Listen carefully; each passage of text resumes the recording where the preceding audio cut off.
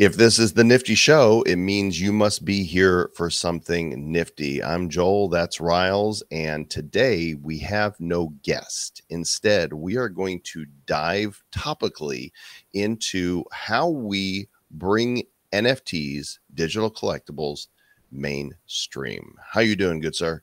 I'm doing great. And, I'm excited about this change of pace, particularly because I think what we have to talk about today is perhaps the single most important issue pertaining to the future of the space that we're all playing in right now.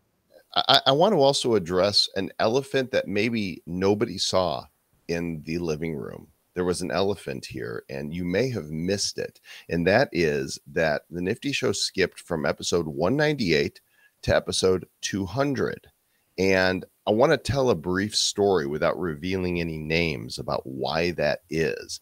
Episode 199 is now officially the lost episode. We had actually had a sponsor that we interviewed for the show, and they were creating, surprise, a metaverse and a game. And we did the interview, and Ryles in particular was struggling with the interview. And after we were done, I asked him why. And what did you say? What I said was that the contents of the interview and the way that the products that was being created was communicated to us led me to the realization that part of Web3 is, I'm emphasizing part of it, okay? Part of it is the most catastrophic waste of resources in entertainment history. How's that? Because the metaverse, as we are being sold it, is a complete, it's not a scam. I don't want to use the word scam because that implies that the people building it don't believe in it. I'm sure that they do, but it's a losing proposition. It's not happening. Nobody is actually building it. And the entire metaverse industry has just been perpetuated on the basis of virtual estate sales and the hype in the dream. You know, the what internet you said as it is already serving all of the utility that the metaverse is promising. And the people who want a really immersive experience already have superior places to go to get it. And if I might, I think paraphrase what you said they are building something that nobody is asking for and nobody wants. And I think that that's really important. You're right that we're using this word metaverse. You know, my beef about using it the way we use the name, because you're not building your own metaverse. There's no such thing as your own metaverse. There's only a metaverse. Other than that, you're building a virtual world or you're building your own verse. But these guys are trying to plug in to what's trendy. And rather than take their money, we told them that we're canceling the episode. And it is now the lost episode. It is gone forever. You'll never know who it was. We're not going to name names. It's fine. I wish them luck, in doing this. And who knows, we could be proven incorrect. It's possible that they could succeed, but it didn't feel right. And so that elephant has now been duly recognized. The other elephant is, if you were watching the video, you may have noticed that the screen said Bad Crypto Podcast when we started. And I've now changed the branding to the Nifty Show because I was recording with Sir Lord Travis earlier for Bad Crypto. And anyway, now we're here and we want to talk about this very important subject about how we bring NFTs, which have been poisoned in the minds of so many people as little more than a right-click save as stupid monkey JPEG or a scam or tulips, a fad. And now we have the extra hill to climb on top of just bringing, people into it. We're actually battling against some false narrative. Yeah, I do want to clarify a couple things there because I think we want to avoid the appearance of sort of undue cynicism. One being that it's obvious that the standout profile picture projects like Bored Apes have had a definite utility in that they are sort of offering a combination of social status and access to an exclusive club of big enthusiasts. So for that purpose, the right click save as monkey JPEGs, I think, have their their place. It's just very limited. Well, the whole notion, though, of right-click saving as is incorrect from the beginning. This idea that people are actually just buying a JPEG is wrong, and just that amount of education there for people to understand what is digital ownership. What is the difference between me owning this JPEG and me having a copy of it on my computer of the same image? That right there is a barrier. So we've got a number of points that we want to cover here to talk about how this bridging can take place. And I'm going to let you lead on this, Ryles, because this is your brainchild and from your thinking and philosophy. Yeah, of course. Obviously, you know, I'm here just like the rest of you are. I'm in this because I believe in the tech, I believe in the use cases, and I believe in how this can benefit the world. But we have to acknowledge the current state of things. We are in the midst of a nasty bear market that's been running for quite a while, and there's no pretending that that isn't primarily a result of the dominance of speculation trumping any sort of actual utility when it comes to all of this technology. And of course, you know, I was just having a conversation like this with Joel yesterday, and we were talking about how, well, a lot of this is sort of at the behest of the welfare of Bitcoin, which reinforces what I'm saying, because that wouldn't be the case if NFTs were actually improving people's lives in the way that we believe that they can. Right? So things aren't looking so hot right now. We know a lot of the solid tech has been built. We know that the potential is there, but the utility isn't yet. We're totally agreed on that part, right? Absolutely. I mean, and there are projects that are building that utility, and I've got select ones that I can point to. But, you know, it's so funny to me because when I was a kid, get off my lawn, I would go to the store and I would buy baseball cards or wacky packages. You know, you buy and you get bubble gum in there and you open them up and you see what you got. And you look at them. You would never then look at those cards and go, do something. Come on, collectibles, do something. Should put on a show for me. No, you knew what you were buying. You were buying collectibles and you got stuff. Some of it you really liked. Some of it was common, and maybe some of them were treasures to you, but you never once expected those collectibles to then do something. Even to this day, if you go and buy a Funko Pop, you know, from Game of Thrones off the shelf at your local GameStop, you don't look at that Funko Pop and go do something. It's purely a collectible. You stick it on your shelf. You also don't expect it to eventually spike 10x or 100x in value so that the utility that you actually wanted out of it, which was to make money off of it, can finally come to fruition. Right. Which goes back to the whole speculation issue. Right.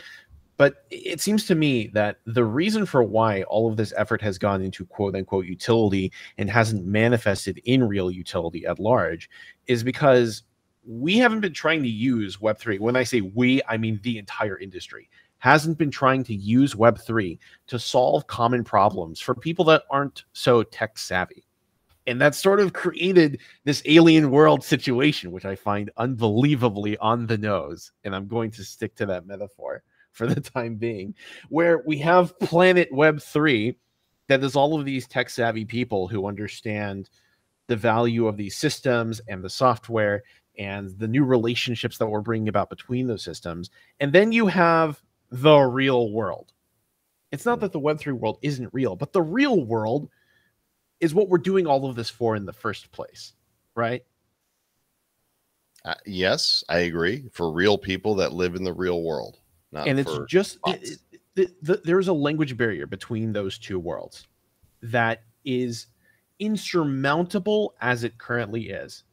And you need look no further than the reputation that Web3 terminology has gotten in the mainstream. Just the word NFT is like a 4-letter word rather than a 3-letter one. There is. Shouldn't it be NFFT then? You know what I'm saying. I love all the jokes that people tell about it. though, right? Like Some Ordinary Gamer is a really big YouTuber who talks about gaming news, and he covers NFTs whenever they sort of encroach on the gaming space. And he always says NFT stands for no fucking thanks. That's nice and witty. I like that. Yeah. But between NFTs and crypto and blockchain, it's like an ordinary person will see one of those words and be like, oh, I actually want nothing to do with this. Mm-hmm. And that's a combination of the fact that this has largely been centered on speculative value rather than actual utility, and the fact that none of the actual utility that exists is serving those people. So that is the problem, right? How do we bridge that so that we solve that problem? Well, we have to design with the end in mind, right? So what is it that we actually want to give to people? How do we want to serve people? Like value. Sure, but what does that mean? Because every great, phenomenal product that gets mass adopted, especially in human history, was solving some kind of real problem that almost everybody had. Now, so let me guess, because I don't know exactly where you're going, but when I think of the problems to be solved, I think, well, fun. I think community. Like these are problems. Not making money with your NFTs isn't the problem, right? Sure, because we shouldn't be looking at these as investments. But the things that people want are connection with other people. They want belonging. They want to feel like they're part of something, which is why we have, tribes within the NFT community. Am I on the track that you're thinking? I can see those as being valid problems, and I should have seen that coming because you're obviously a much more socially oriented person than I am. But the two of the other major problems that I'm looking at are the lack of ownership of assets that is becoming the standard. You're talking about in the game industry when you everywhere. I don't just mean with games. I mean everywhere. I mean, it's increasingly a renter's economy, no matter the vertical that you're talking about. And that goes all the way down to home ownership. Right. That's a real issue for sure. And the other one is central banking. Okay. That's the other problem that I was talking about. Oh, so yeah, you're looking at the big financial problems. You're really right about this whole renter's economy. Even, the games that we buy, we don't actually own those games. We own a license to play those games. When you buy a skin in Fortnite, you don't actually own that skin. You own a license to that skin. When you buy a movie online, you don't own the movie. You got a license to it. Same thing with music. So kind of along those lines, to bring it down to entertainment so people understand that you're not actually buying that thing that you have. I can't go buy a movie on Amazon and then sell it to somebody after I'm done with it. Right. And we've gone over that part a 1,000 times, right? So everybody knows that this is an issue. But if we tie all of the above together, there is this obvious need to commit to breaking down the language barrier, and not trying to convince people, here's why you want to buy NFTs and here's why you want to engage with Web3 services, but rather by proving it to them, by offering them that benefit in a way that they understand. And we've talked about the consumers where they are. So we've talked about not using the word NFT because it's already poisoned and because a lot of people have trouble understanding that. But digital ownership, well, everybody understands ownership.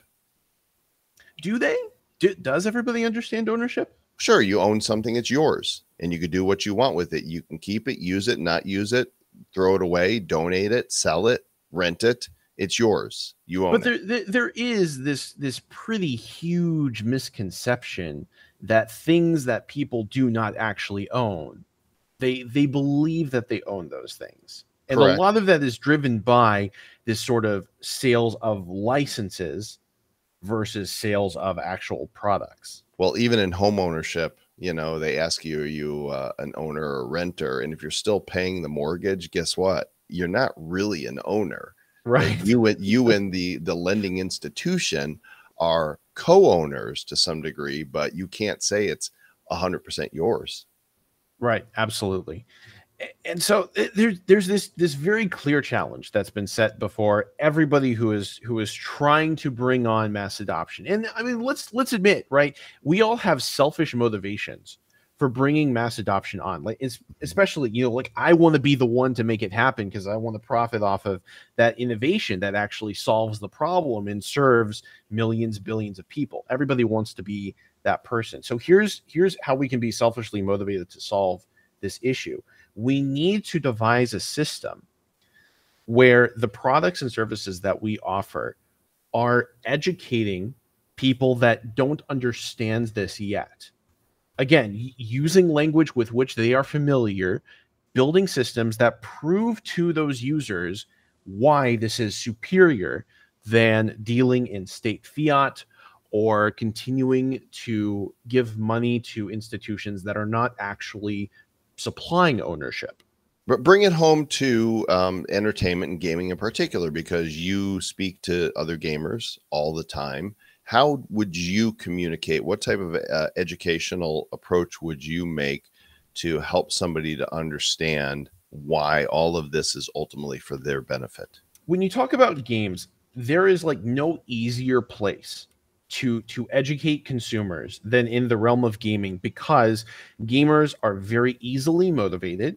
They just have to be given something worthwhile to pursue. And oftentimes that's as simple as like a little notification dot on the button that usually doesn't have a notification dot on it. Other times it's the completion of a challenge. Other times it is a bribe like XP for completing a specific task. That's within the scope of the game, not like here's XP to go follow us on Facebook or some bullshit like that. That's not what I mean. So the idea is gamify the education experience for the users directly and find a way to prove to the user through action, guiding them through minting, for example, an off-chain asset onto a chain for the first time, and then perhaps even selling it. Prove to them how this game item is more than just a Fortnite skin and that they have agency and control over it. And that's an example for gaming, of course. Finding ways to apply this principle everywhere in Web3 is the key. And this is going to be the switch that brings about mass adoption. Excellent. And I concur. So we're going to use some different language to educate people. And what are some of the other terms that we should not be using? It's not about not using terms. I think that's probably a mistake that we've made. It's about using the terms that people are already familiar with. It's not about finding the right words to not say. It's about finding the words that people already know. Well, for example, do you feel like, we talk about these virtual worlds, the metaverse,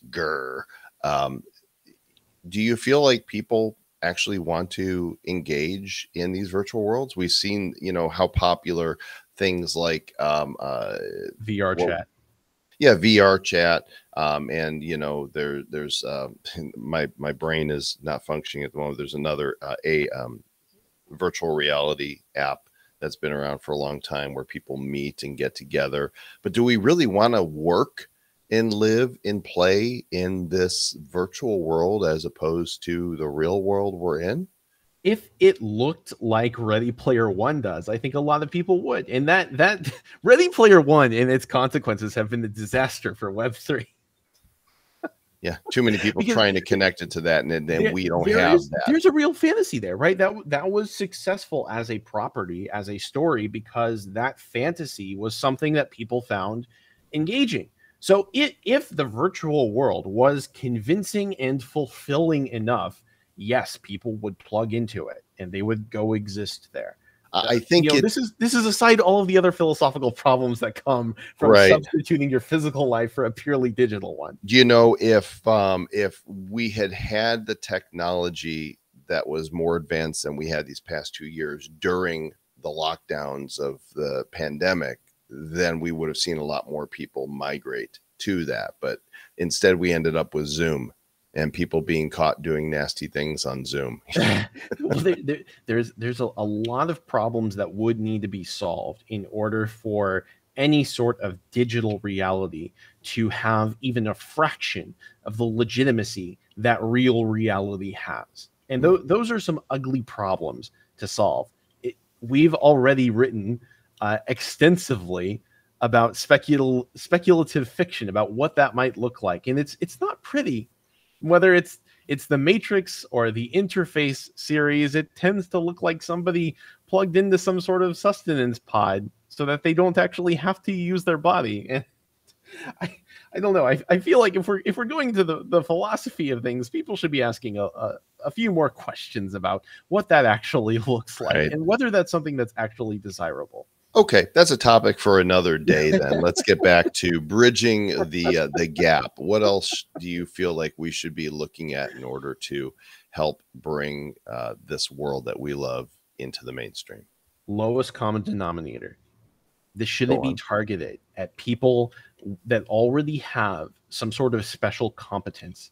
This should be targeted at a generation of individuals.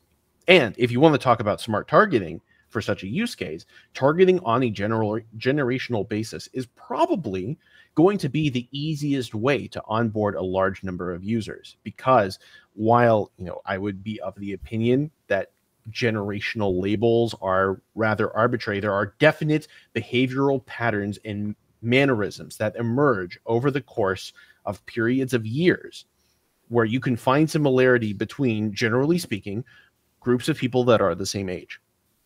Yes, I concur. So what does that look like? How would you target generationally here? I mean, you're certainly not going to go after my generation.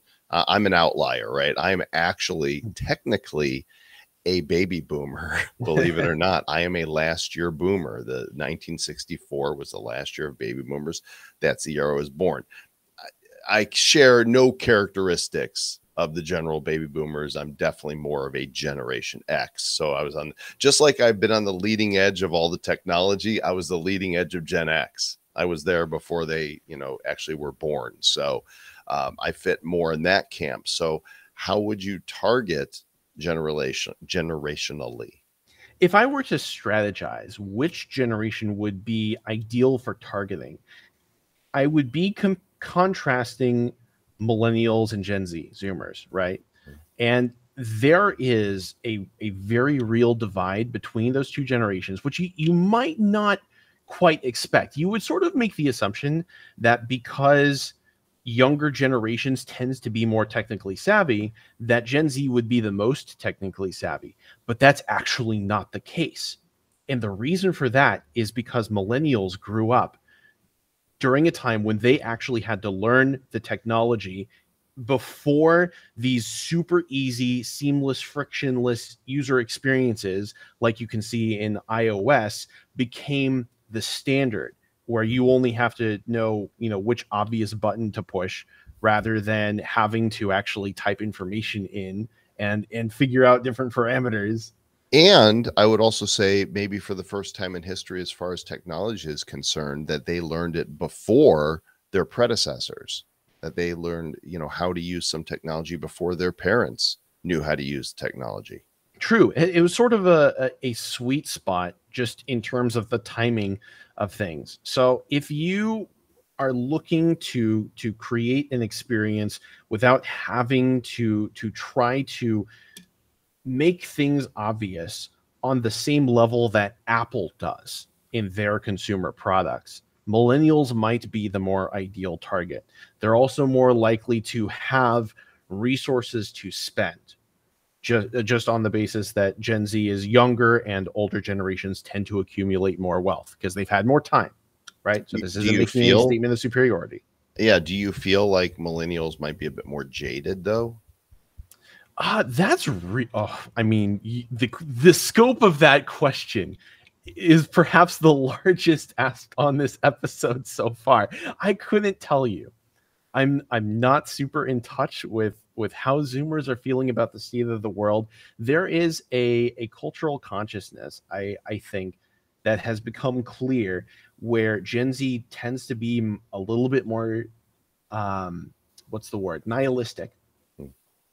And that's manifested in sort of peak absurdist humor as an expression of a lack of anything being sacred and other factors that have clearly gone into this particular generational divide. So nobody's saying that this would be easy in the case of pursuing either generation, but it's worth considering if you're going to undertake this challenge to bridge that gap. And the way that it's going, it's never getting done. Like, the whole reason I wanted to have this episode is because Web3 has been trying to sort of incrementally compromise. It's been trying to inch closer to consumers very slowly, because so much of the money that's being funneled through the space is driven by investors and speculators. Right? That's where the control is. And so the goal has been, well, we want to keep this group of people that's giving us these funds happy. We need to attract investors and attract speculators because they're the ones putting money into the space. And you can't actually do that in most cases while delivering a truly user-focused experience. And that's why we don't have mass adoption. So there's this challenge I'm issuing, because this is the challenge that I see, which is to say fuck it to the incremental progress and build from the ground up a system that directly targets end users and directly educates users on the benefits of Web3 and NFTs by proving it to them. And you've shared with me your vision for what that is and how it would work. And we're not going to reveal that here because it is a new concept and may very well be groundbreaking. So more about that in the future, right? Very likely, yes. Yeah. So I know you have, was there one more point that you wanted to address here, or do we cover it? It's this sort of painful truth, I would say, that deserves reiteration, which is that as long as Web3 and NFTs are primarily driven by speculation, mass adoption will not happen. This whole industry will be relegated to this weird combination of securities and futures and oddball assets that the governmental entities that are in charge of regulating are going to continue to scramble to regulate. And that's just where the space will be until somebody delivers real value to people outside the basis of speculation, delivers to a lowest common denominator, and approaches non-tech savvy users in a way that they understand the benefits. Do you think, I would imagine that there's plenty of projects out there that believe they are building that and doing that? Everybody certainly wants to be able to say that they're doing it, right? We're the ones driving mass adoption. Hell yeah, that's why we're going to succeed. And yet, what are we saying? Yeah. Well, I mean, Nifty Gateway, which is they've been the purveyors of art now for several years. The company that the Winklevi twins purchased, they say we will not sleep until 1 billion people are collecting NFTs. And so that is their mission. It's very explicit that people are going to buy art, damn it. That's what, that's what they're going to do. I think they will definitely play a hand in that, but there's never going to be 1 billion people that are buying NFTs for art. Just not going to happen. I would agree with that. And I'm quite impressed that the sleep deprivation has not utterly ruined them. Well, there you go, gang. A little philosophical and topical dialogue for you on how we bring NFTs to the mainstream. We are here for the long haul. There are people who see a trend and they jump on the bandwagon and they start a show. And then when the market starts going sour, they disappear. Travis and I have been doing Bad Crypto for almost 6 years now. The Nifty Show is coming up on its 3rd year. We're not going away. We're going to keep talking about this space and keep helping you be on the leading edge of those who are doing it right. And we'd appreciate it if you would subscribe and hit the bells and ring the buttons and do all the things. And if you got a moment to go give us a 5-star review, if you like the content that we're sharing, then we'd appreciate that as well. But if you're only going to take one action today, something that I would want even more than a 5-star review is tell us how you feel about this kind of episode. Because you are used to, as a listener of the Nifty Show, more guest and project-oriented episodes. And obviously, there's no shortage of things to discuss in Web3, both on a small and a large scale. So if you like this kind of conversation, let us know. And you can do that content you want to see by sending an email to theniftyshow@gmail.com. Pretty straight up and easy. Theniftyshow@gmail.com. Write us, let us know. And of course, Ryles does Twitch streaming. You can go and subscribe to his channel and watch him play games and develop games and talk about other things that are near and dear to his heart at twitch.tv/Ryles Meta. So go check him out there. I thought when you were telling people that there's one thing we want from them, I thought you were about to wrap up the show. I like what you did instead. What's the other thing we want them to do? We want everybody to keep it nifty, damn it. Looking into the future, what do we see? It's lined with digital collectibles, we call them NFTs. Games, trading cards, digital art, and those crypto kitties. Joel and Ryles are the hosts, you'll know. Joel and Ryles say this won't blow. They're locked and loaded, so ready, set, go. It's the nifty, really kind of spiffy. The Nifty Show.